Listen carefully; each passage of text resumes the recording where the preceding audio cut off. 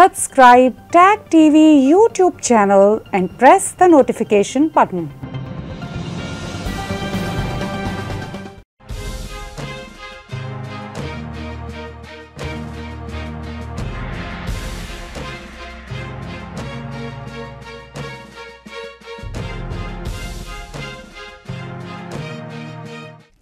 Good evening. Welcome to South Asia Newsline. I'm Lepakshi Khurana. Here are the top stories we're tracking for you on Monday, the 25th of July. India's first tribal president, Draupadi Murmu, says a proof that poor can not only dream but also fulfill them. Sri Lankan president's office reopens after crackdown on anti-government protesters. An activist in Germany protests against fake encounters in Balochistan by Pakistan. And now for all the details. Draupadi Murmu was sworn in as India's 15th president on Monday, becoming the country's first president from tribal community to assume the highest public office in the world's largest democracy. 64-year-old teacher turned politician, Murmu, in her first address to the country as president, said her election to the top constitutional post proves that in India, the poor can not only dream but also fulfill those aspirations. Veteran leader Draupadi Murmu, who hails from the tribal community, on Monday took oath as the 15th President of India at the Central Hall of the Parliament. Murmu, accompanied by outgoing President Ramnath Kovind, was escorted by Vice President and Chairman of the Rajya Sabha M. Venkaiah Naidu and Lok Sabha Speaker Om Birla to the Central Hall. Chief Justice of India N.V. Ramana administered the oath of office of the highest constitutional post of the country to Murmu. The oath-taking ceremony was followed by a 21-gun salute.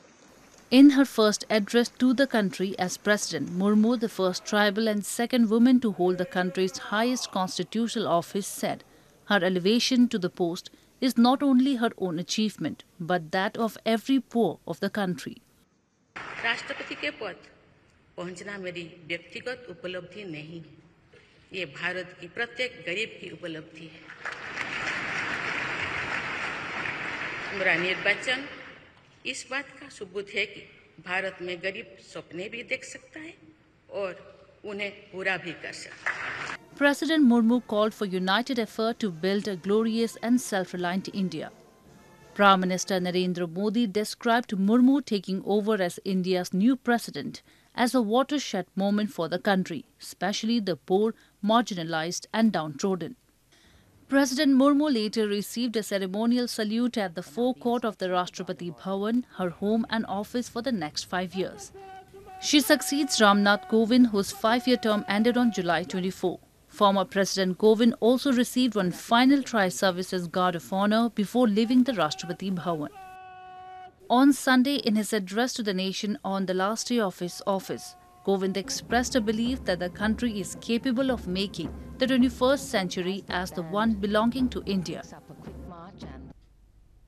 And in news from Sri Lanka, Sri Lanka's presidential office resumed operations on Monday amid tight security arrangements, 2 days after security forces launched a crackdown on protesters, clearing a section of their camp outside the building. The new president, Ranil Wickremesinghe, has said non-violent protest against his government over the ongoing economic crisis will be allowed to continue.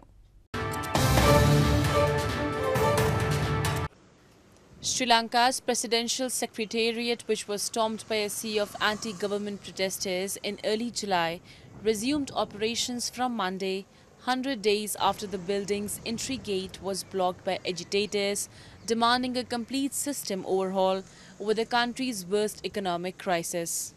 This came after last Friday, hundreds of security personnel dismantled part of a protest camp outside the building in Colombo, raising fears of a wider crackdown by new President Ranil Wickremesinghe, elected by the parliament last week after former President Gotabaya Rajapaksa fled the country following a public uprising. Wickremesinghe's office on Sunday said he was told diplomats who expressed concern over the Friday's military raid that non-violent protests against his government will be allowed to continue. Leaders of the protest movement also vowed on Sunday that they will continue their agitation.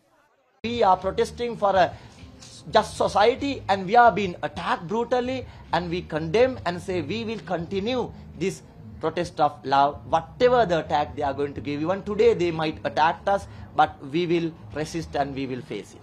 The island nation of 22 million people is wilting under a severe foreign exchange shortage that has left it struggling to pay for essential imports of fuel, fertilizer, food and medicine. The government has also defaulted on its $51 billion foreign debt and is currently in bailout talks with the International Monetary Fund. And moving on, Baloch nationalists have for decades campaigned for greater autonomy of Balochistan and against human rights violations by Pakistani security forces on Baloch people. Highlighting the unending plight of abductions, killings and enforced disappearances, activists in Germany recently held a protest against the rising number of fake encounters by Pakistan's counter-terrorism department on innocent Baloch people. Members of the Baloch National Movement, a political party seeking an independent Balochistan, held a protest in Germany's Bonn recently against the rising number of fake encounters in the southwestern province by Pakistan's Counter-Terrorism Department or CTD. During the demonstration, the participants raised slogans, distributed pamphlets on fake encounters of forcibly disappeared persons in Balochistan and made locals aware of the atrocities committed by the Pakistan Army and other law enforcement agencies.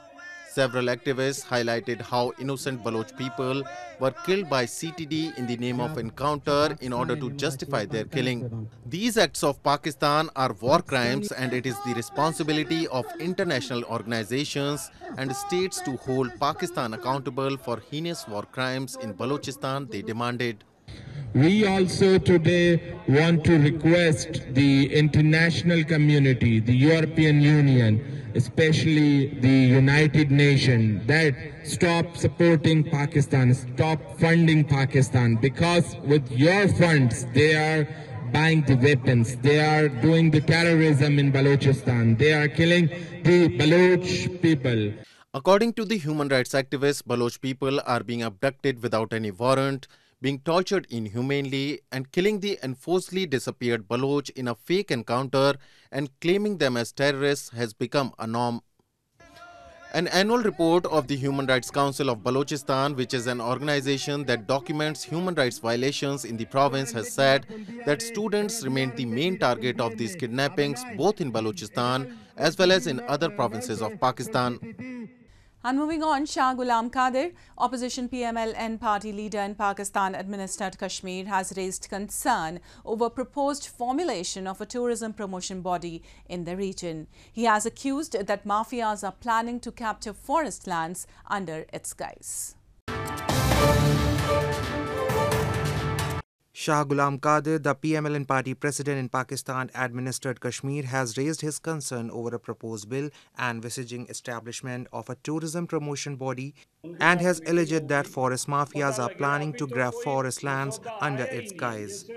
Qadir said the ruling PTI government has made a plan to capture all the beautiful forest areas in the illegally occupied region in the name of Tourism Development Authority. He said that unsustainable and exploitative tourism practices in the forest will not only harm the fragile ecosystems but also wildlife species. He said all the leaders of PMLN strongly condemn and oppose this law in which forests will be cleared in the name of tourism. हम अपने जंगलात, अपने खूबसूरत मकामात का दिफा करेंगे. हम ये टूरिज्म डेवलपमेंट अथॉरिटी के नाम पर जो एक्ट पास करने की कोशिश की जा रही है, उस एक्ट के ज़रिए तमाम हिल टॉप्स, जितने भी हैं हिल टॉप्स आज़ाद कश्मीर में, नीलम से लेके पुंछ तक, इन सब में जो है टूरिज्म के नाम पे जंगलात का सफाया कर दिया जाएगा. Locals worry the continuous interventions and gravely impacted the region's ecology, and uncontrolled conventional tourism can be harmful where resources are already scarce. But they say the corrupt stooge government in the region is only bothered about filling its treasuries. In news from Afghanistan, Afghanistan's Minister of Vice and Virtue, Mohammad Khalid Hanafi, has said that the ruling Taliban is ready for engagement with the international community, but its offers, if they are against Islam, are not acceptable. He made the remarks while decrying sanctions against the Islamic Emirate. Taliban Acting Minister of Vice and Virtue, Mohammad Khalid Hanafi, said on Sunday that the Islamic Emirate is ready for engagement with the international community, but its offers, if they are against Islam, are not acceptable, he added while decrying sanctions against the Islamic Emirate. He made the remarks during a visit to Ghazni province, where he called on government employees to adjust their appearance based on Islamic laws, adding that the women are observing hijab or veil 100% since the Taliban swept into power last August.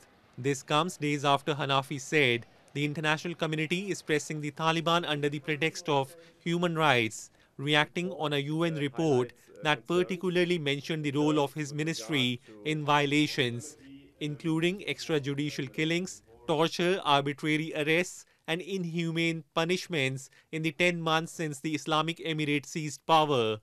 The hardest hit victims were those associated with former government and its security forces. The international community has made ensuring human rights and the education of girls key demands for any future recognition of the Taliban administration. Afghanistan's assets, which have remained frozen due to sanctions, have severely hampered banking, business, and development.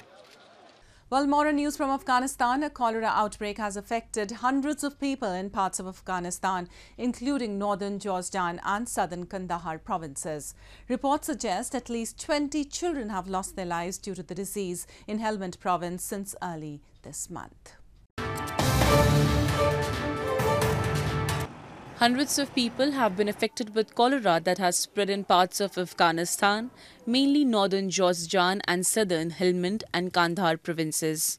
Gausuddin Anwari, a senior official at the provincial hospital in Jozjan, said cases are on a remarkable rise, with nearly 1,000 patients in Akcha district, where there is a lack of access to clean water, while 3,000 people have been affected in the Shibarghan city in recent weeks. According to World Health Organization, cholera is an acute diarrheal illness caused by infection of the intestine with Vibrio cholera bacteria when people swallow contaminated food or water. The infection is often mild or without symptoms, but can sometimes be severe and life-threatening.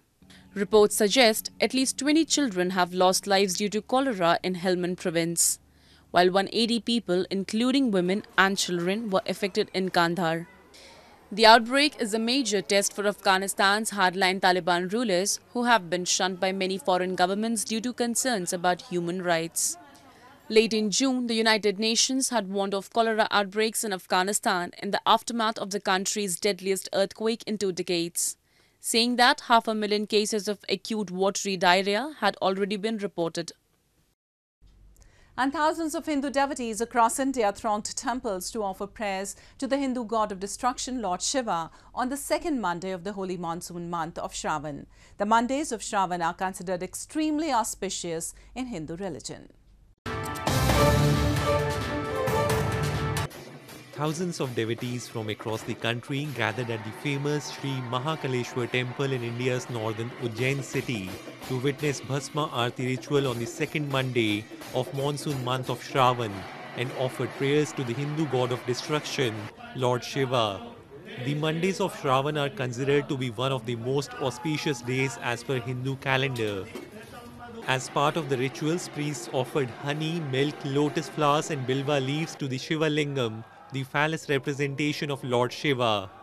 It is believed that praying to Lord Shiva during Shravan brings luck and prosperity.